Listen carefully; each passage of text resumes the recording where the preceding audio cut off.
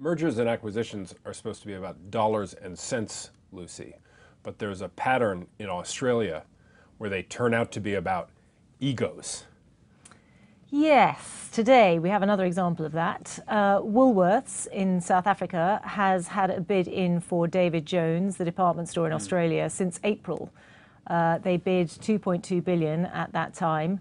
And it was disclosed in the middle of June that Solomon Lew, who is a rag trader in Australia, billionaire, has accumulated a nearly 10% stake in David Jones, a blocking stake. And there's history here because he already owns 12% of Country Road, which is another Australian clothing store in that Woolworth owns 88% of. So Solomon Lew has been blocking that consolidation of that company for 17 years. So if you don't pay me to get out of Country Road, I'm not getting out of David Jones. That's pretty much what it comes down to, yes. All right, before getting to that topic, let's take a step back and talk about the industrial logic of the deal itself. Does it make sense for Woolworth to be buying David Jones? There's an ocean in between them, right? We're talking about South Africa and Australia.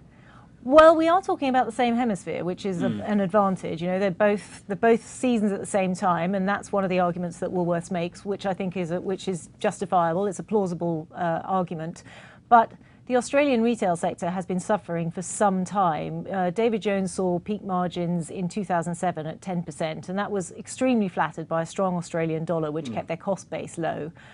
Subsequently, you know, current margins are half of those levels.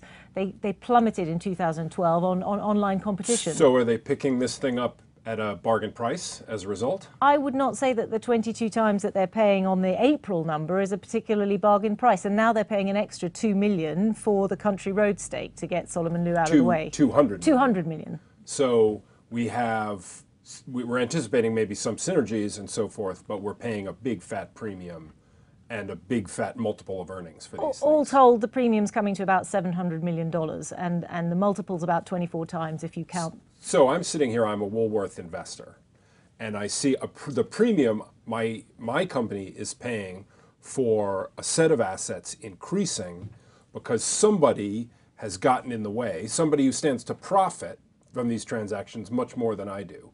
Is this fair? It doesn't look particularly fair. The other David Jones shareholders, it's not so much the Woolworths shareholders, but the David Jones shareholders are not going to be receiving the same benefit as Solomon Lew, who's going to be getting bought out of Country Road at almost 4 times the price that was first traded this year.